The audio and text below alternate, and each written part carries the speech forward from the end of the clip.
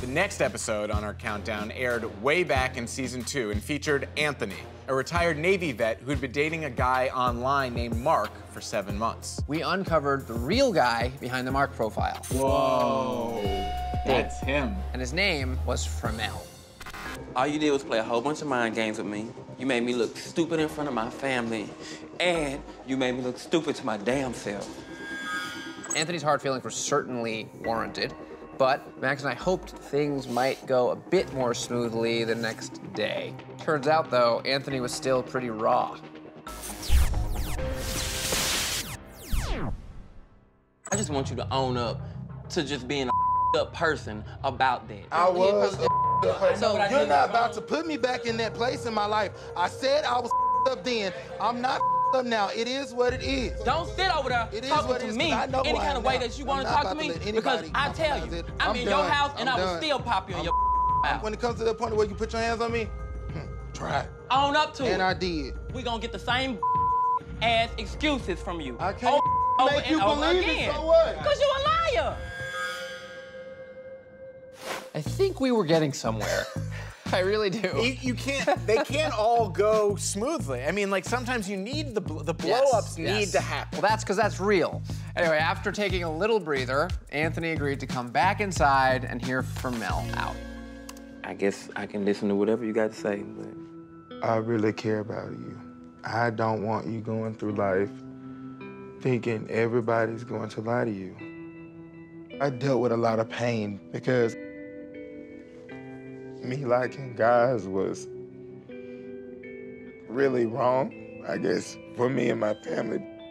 well, I accept your apology and I forgive you. I have to say, though, that is one of our more emotional episodes, wouldn't you agree? Look, Anthony is a sensitive guy. For sure. We've definitely encountered all kinds of people on this show, and there are certainly some people who are just more prone to crying. There are criers, and there are laughers. Then there's just stone walls. Those are the worst. We don't like those, because they show no emotion. Criers. Take a look. So sick and tired of you telling me that I'm lying, but I'm sitting here crying. You can't manipulate it with just by crying. I'm not manipulating anything. You cry and then we can't ask you anything That's not true. You out there?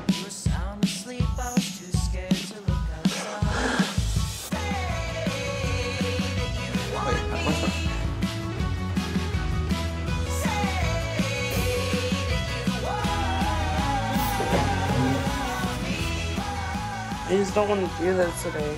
I will never care for nobody again. I will never love. I'm just gonna end up close to myself just to be away from everything.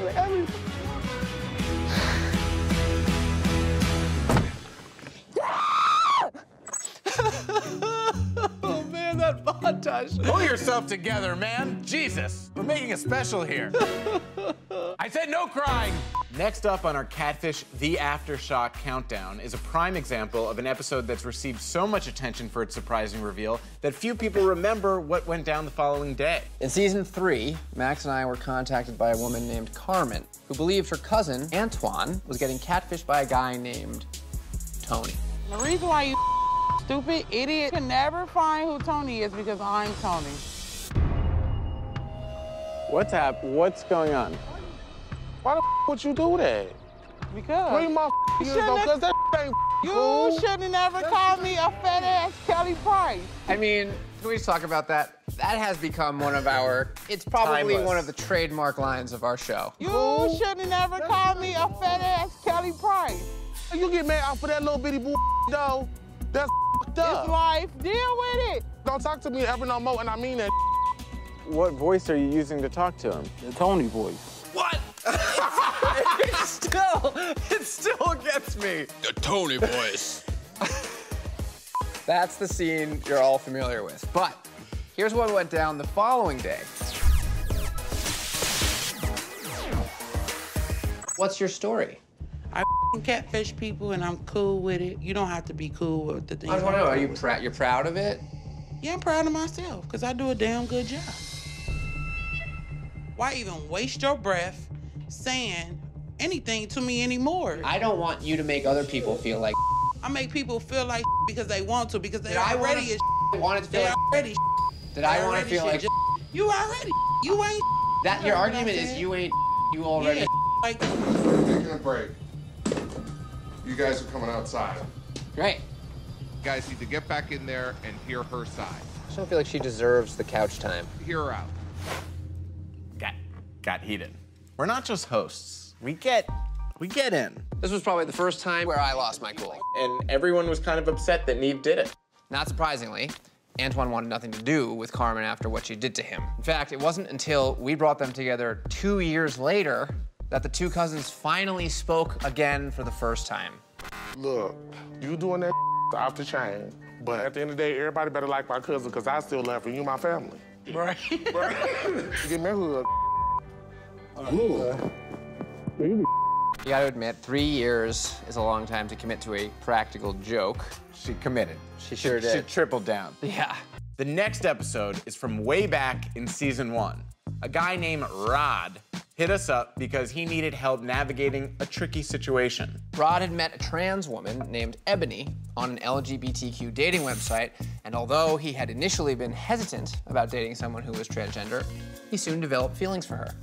The problem was that not only did Rod suspect Ebony might be hiding something from him, it turned out he had been using a fake name and profile all along.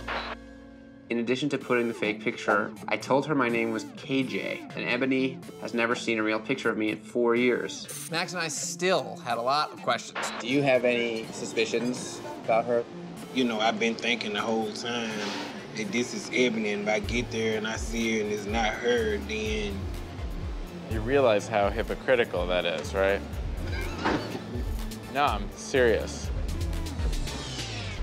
The obvious logical next step was to simply give Ebony a call and try to arrange a meetup. She is gonna dominate the conversation, so you're gonna gently point her in a direction and hope she goes there. This might actually be the most nervous I've ever seen you before a call. It was season 1. I hadn't really done a lot of these. I wasn't the seasoned pro that I am now. I'm just telling you, KJ wants to meet you. You know that. Of course I know that. Are you gonna be rude about it? I'm not concerned about what we want. I'm only concerned about what he wants. Well, he wants to meet you immediately. Well, bring him here. Wow, it's amazing I survived that call, but we got through it, and, you know, it was game on. You just don't look like your pictures at all. The pictures I sent you, they wasn't my pictures, they was my cousin pictures, so my name Rod. Excuse me? It's Rod. Your name? Yeah, it's not KJ. Your name is Rod. Yeah. I was actually nervous and just really, really feeling bad because it's something that I wanted to tell you. I'm not a transgender male. I was wrong by giving you the wrong name and sending you a wrong, you know, not my right picture, so. And you kept it up for 4 years? Yeah, so I'm gonna apologize to you. I don't know. I don't know.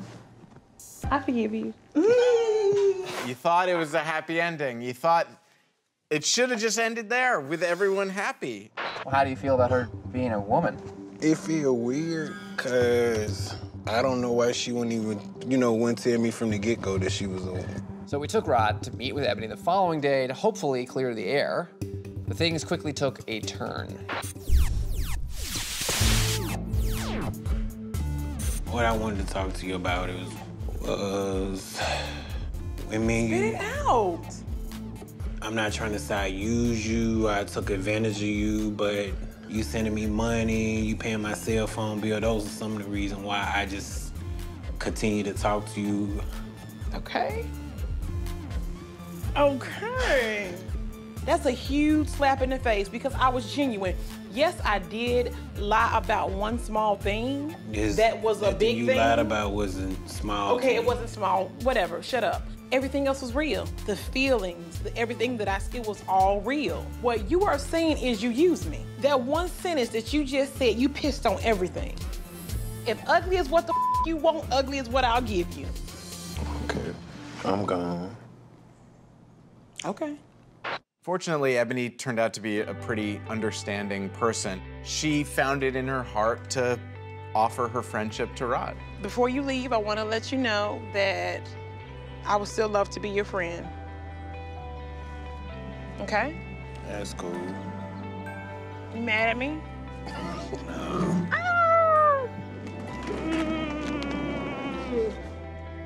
Good luck with everything. Okay, thank you. Stay fabulous. Always. Always. I kind of miss Ebony a little bit. She's very expressive and bubbly. She's got a lot of leans into her emotions. Yeah. If I'm being honest, I think she would be a great talk show host. She's a woman, she's a mom, and she's fabulous. Join Ebony as she talks fashion, You look nice. relationships. Did I want to fall in love with a man? No, I did not. Get to know Ebony and find yourself. Who are you? Like, who are you? Stay fabulous. That Ebony, she's a national treasure. We've never had two hopeless hook up, an identical twin. Everybody in Hawaii is in on this. That's insane. We've never seen anything like this. The Catfish sent you the real guy's Facebook page. Come on.